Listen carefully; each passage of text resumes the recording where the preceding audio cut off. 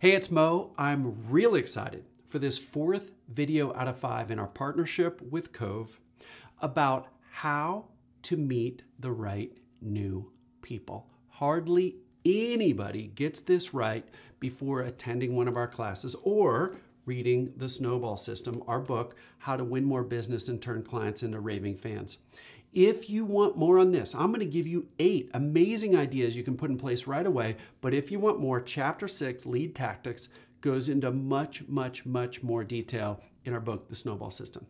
So most people have either some sporadic way or sometimes a sprint way to meet the right new people.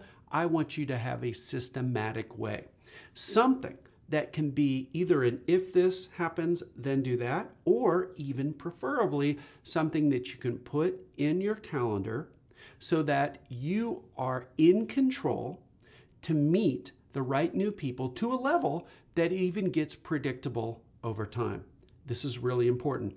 I'm going to give you 8 ways that you can build a system, and then you can figure out which of these work for you. I'm going to go through these really quickly. Again, more in Chapter 6 in our book, The Snowball System, or there's a lot more also in our free course, Winning the Relationship Advantage. Let's go. Number 1, referrals. Referrals are the classic multi-thousand-year-old way to meet new people. There's 2 ways to do it. One is if this, then that. One's calendar-driven. If this, then that.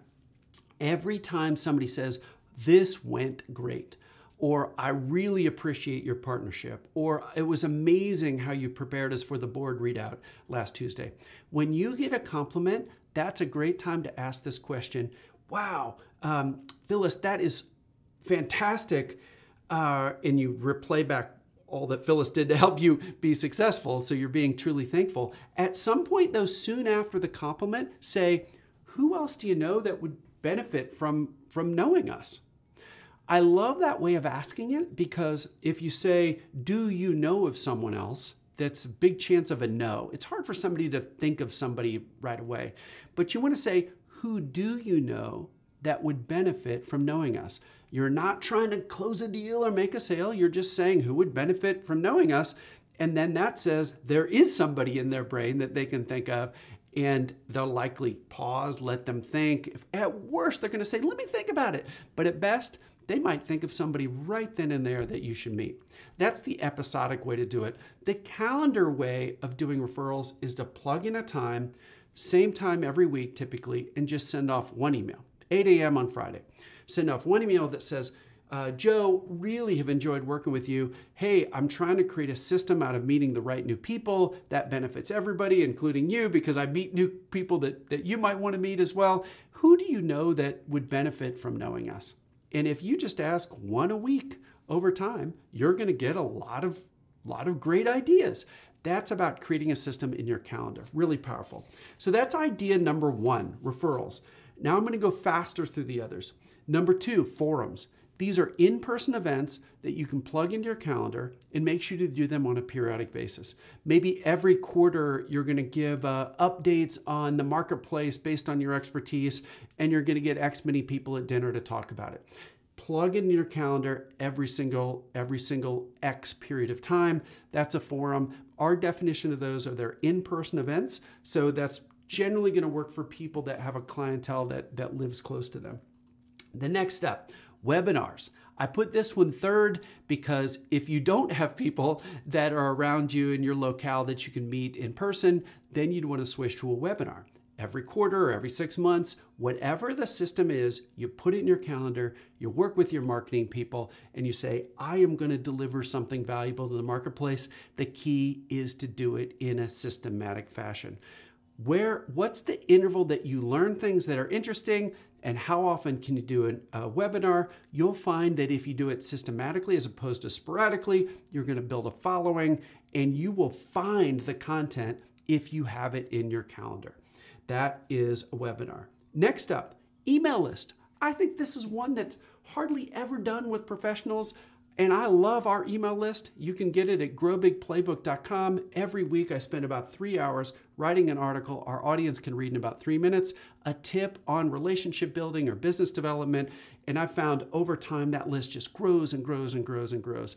There's a high-end broker that we work with, insurance broker, and he created an email list. It started with 3 or 4 of his clients. It's now in the hundreds of people that have asked to get on his monthly digest. And he just reviews the things that he thinks are interesting that month from a risk management perspective, sends it out every month. And now that he's got a following, it's sort of his digest of what to pay attention to. People love it, and it lets him meet new people because someone forwards it to somebody else and they follow up with him and say, hey, can I get on your email list? He's like, sure. Hey, by the way, let's have a quick call and get to meet each other. It works amazingly well. Next up, value groups. I love value groups. Value groups are groups that meet on a periodic basis to solve something that's very difficult to solve. It's not going to be solved in one meeting. A value group can be 3 or 4 or 6 or 8 people that meet for dinner, that can be in the hundreds of people that solve a certain thing. Things that are long-term in nature, like we had a client that created a women in the energy industry in Houston, Texas, in the United States. There aren't many women in the energy industry.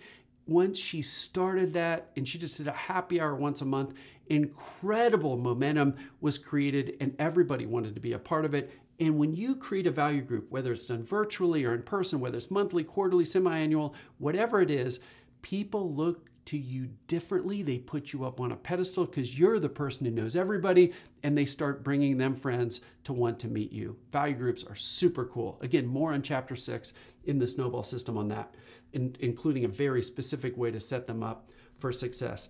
Next up, we've got events. These are more one-time events, but they usually happen annually, like conferences, things like that. Figuring out what you're going to go through and really commit to, and going to the same ones every year is really important. That's where you build the momentum because you start to see some of the people, catch up with them, things like that. Next up, speaking. You can combine this or not combining it with events, but if you can speak X times a year on certain topics, it's sort of the live version of webinars, if you will. Really powerful because people put you up on a pedestal when you're the speaker. You have magic powers, especially right after your speech, and there's specific ways to do it in a way that generates new relationships. And lastly, our 8th idea, podcast. Incredibly powerful. If you can commit to a certain cadence, sending out an episode once a month, once a week, whatever it is, that creates the need to have a guest. And what's neat about podcast is that when you interview somebody else, you can sort of ladder up who you can invite to your podcast, maybe a level higher than you normally interact with, because you're giving them a platform, you're putting them up on a pedestal, and that lets you really meet people that are high profile because you're going to showcase what they know to your audience.